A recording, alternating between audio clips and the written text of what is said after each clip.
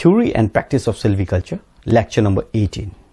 In my previous lecture, we studied about the irregular shelterwood system. Then we studied about the Indian Irregular Shelterwood System.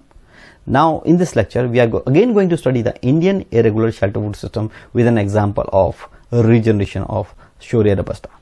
This is a very big challenge, and it is a topic which is very important for us to understand how Shorea robusta could come in the Indian Irregular Shelterwood System, because this is one of the most economical and very important timber species. So silviculture system, I don't want to repeat again and again. In my previous lectures, I've told very nicely about the silviculture system, where we concentrate on harvesting, regeneration and tending. Now we have studied this cycle.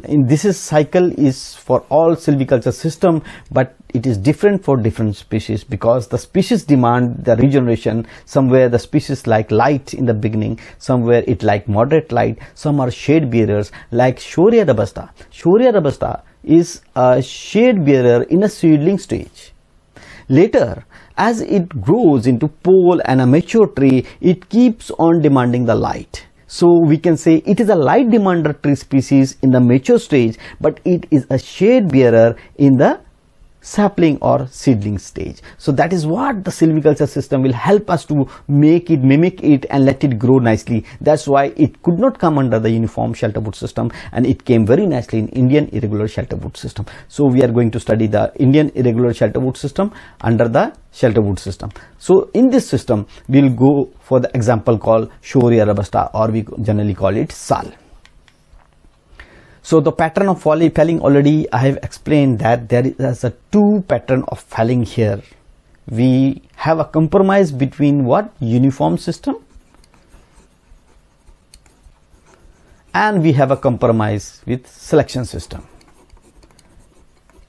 This is a pattern. It is not exactly uniform system. Already I told you, when in that same compartment we have a level terrain and we have a steep terrain in the same compartment, we have a compromise between these two systems.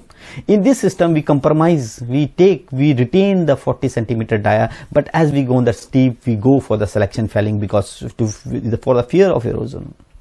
So in this lecture, we are going to study about the Sal forest in Haldwani, as the regeneration cannot be obtained in a will in a Sal forest. So it is a very difficult. Now we divide into two categories.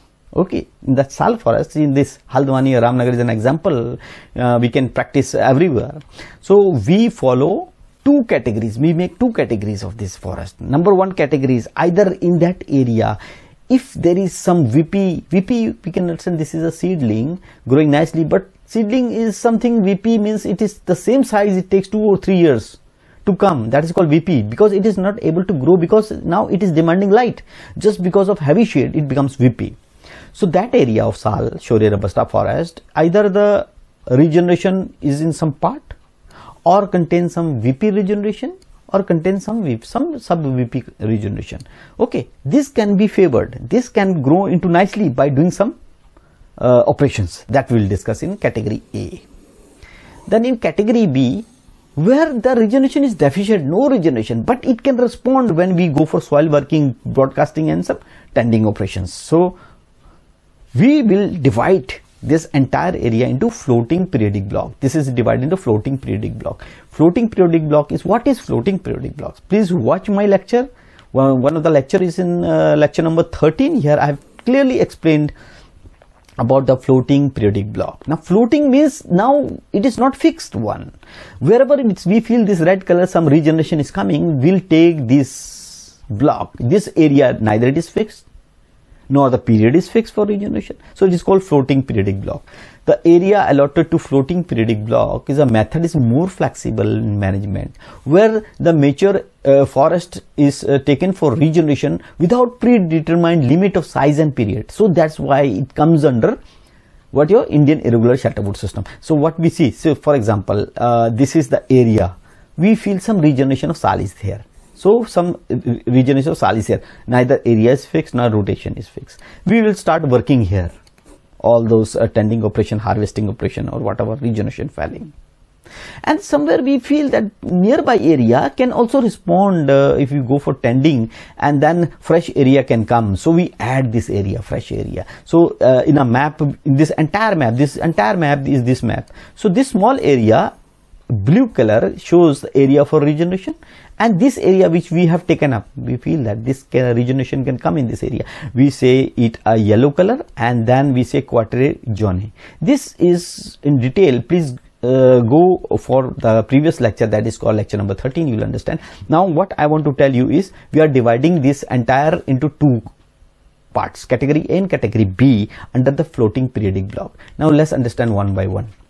In category A, where the areas have regenerated in a part, as I say, the category A will have either some regeneration is there, or contain some VP regeneration, or contain some sub VP regeneration, or likely to respond by fencing on some rain and shrub cutting. This is shrubs. This is the regeneration coming up. Here are some shrubs will cut down. So this area, how to do it? How to make this regeneration area coming a successful into establishment, seedling, sapling and a pole. So either regeneration will be absent in that area. So all the compartment will not have a similar thing. They will be mixed. What type of mix? Either that compartment, some part regeneration is totally absent, no regeneration. You can see no regeneration. Either a VP and some VP regeneration. You can see this is some VP and sub VP regeneration is there. This type of condition may also be there. Either some woody stage. See, they have grown up in the woody stage. They have grown up in the woody stage. Now they need more light. And some stages already established. You don't need to worry now. So we can have four type of situations. Regeneration may be absent. VP and sub VP regeneration will be there. Woody stage regeneration will be there, and established stage will be there. So how we will be doing? Category A, these four things will come there, but it may not be same. So we have to adjust the crowns now. Now category A, to be developed the existing regeneration in a short possible time, we'll try. Number one, where regeneration is absent, totally absent, no felling we will do except dead dying disease tree. You can see this, only the dead dying disease tree. This is the dead dying disease tree. We will only fell those. Now we have felled those. You can see the light will enter here. See, in that floating periodic block, what we'll be doing? We will be felling only the dead dying diseased tree. Then where the regeneration is sub VP to VP stage, you can see it is some VP to VP stage, then more light should be admitted for its development. Now we need to give more light because it is trying to struggle, it becomes VP. Now if we are not giving further light in the coming years, it will die. So what we do, we try to give more light for its development by removing in thinning heavy foliage branching trees. You can see these are the heavy foliage branching trees. These are the heavy foliage branching trees understory. These are understory. So these understory trees has to be removed. This is VP1. So understory trees, you can see this is the light we need to put it. You can see understory. This is all understory. This understory which is have to be removed in the heavy foliage. This is heavy foliage one. When I said this is a heavy foliage one, has to be removed. See, has to be removed. Now you can see a very good light has started coming out, removing those understory trees. So treatment A says removal of dead, dry, diseased, heavy foliage tree understory. So this is the condition. You can see this is the condition after felling it. This is the condition it becomes. It gives the light. Now you can imagine that these seedlings which has been recruited here will try to grow more better.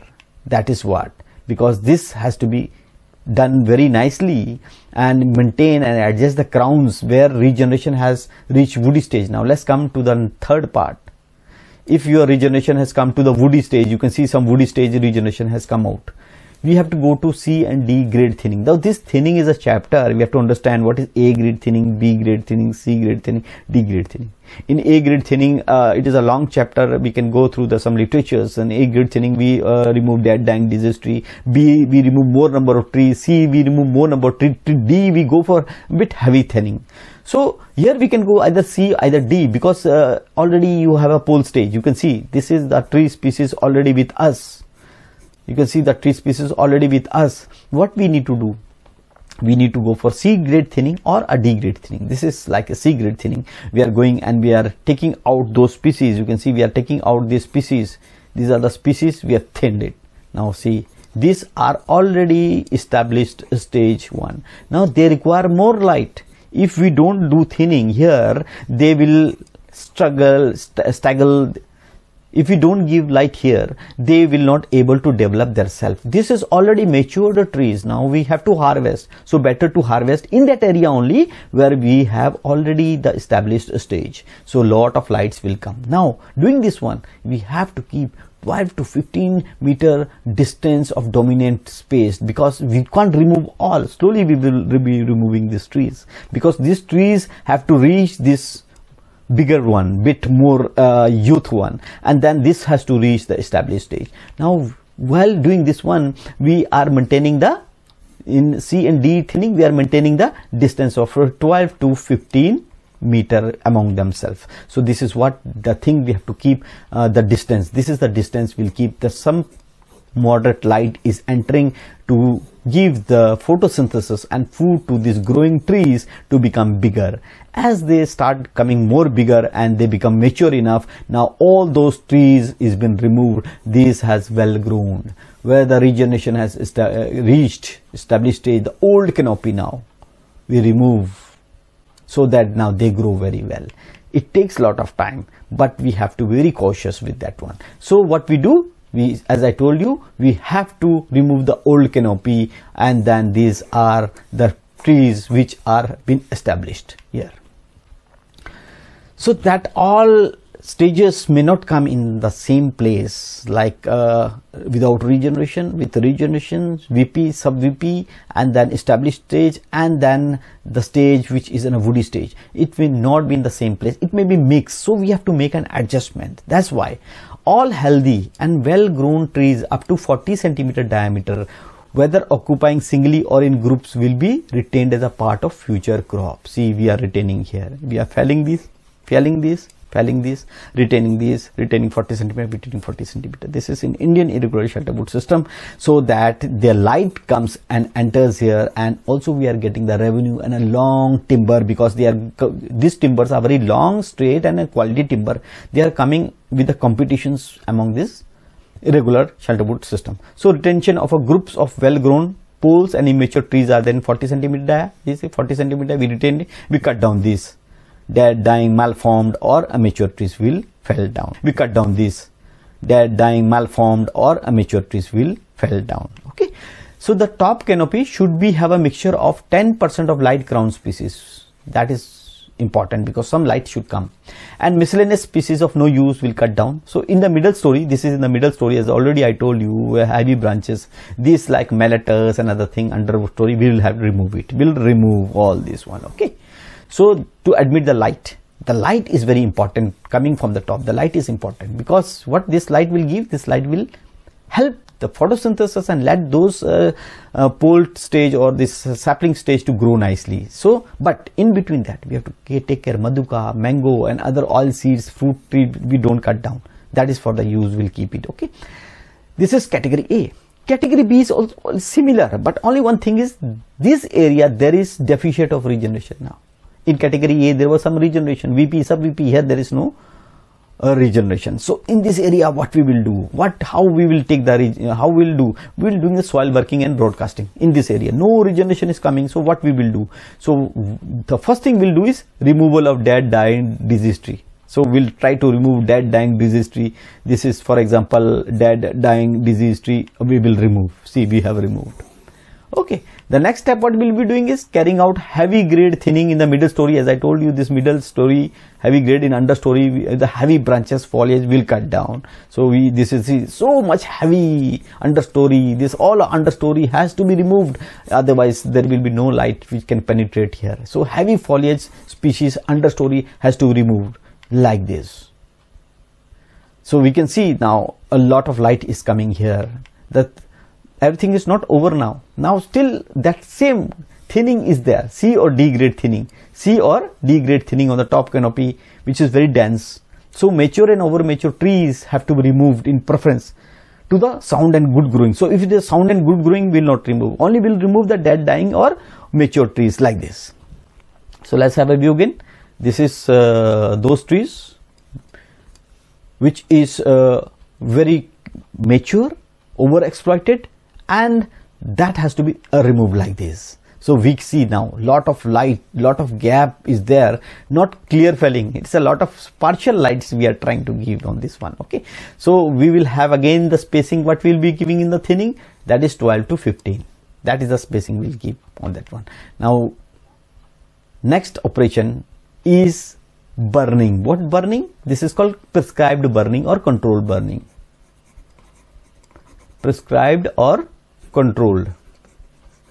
I think this already is in the literature. What do you mean by? In here we collect all the slices and other thing in shrubs in one place where there is no regeneration, and then pile up and then we burn it. Okay, this operation is very, very important. After burning, we have a clean floor here, whether there is no regeneration, but in areas where no regeneration, soil working by manual labor, we will do some soil working is needed here. So by manual labor or whatever we have to do here.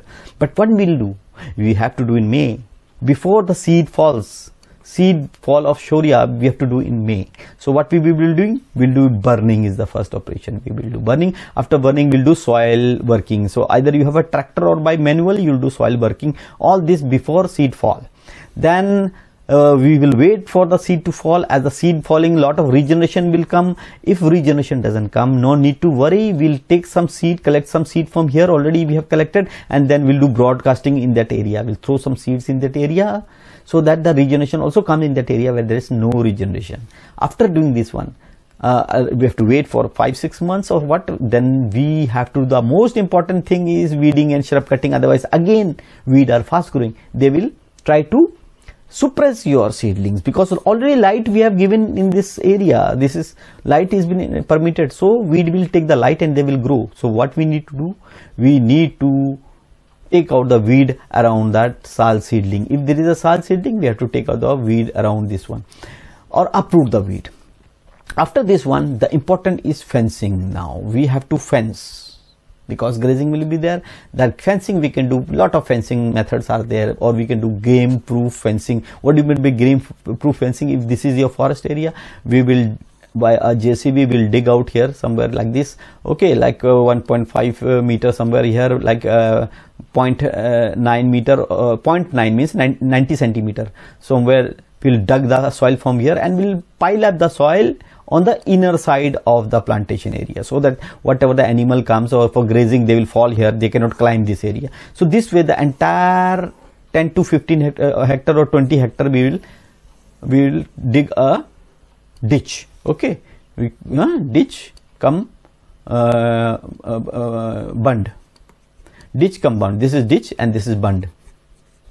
This is ditch. D-I-T-C-H. Ditch come bund fencing we can do, and it is more economical if it is a plain area. If it is a hilly area, then you can go for stone fencing or many other fencing. So that is very important. Fencing has to be done, otherwise it will be grazed. So that's why.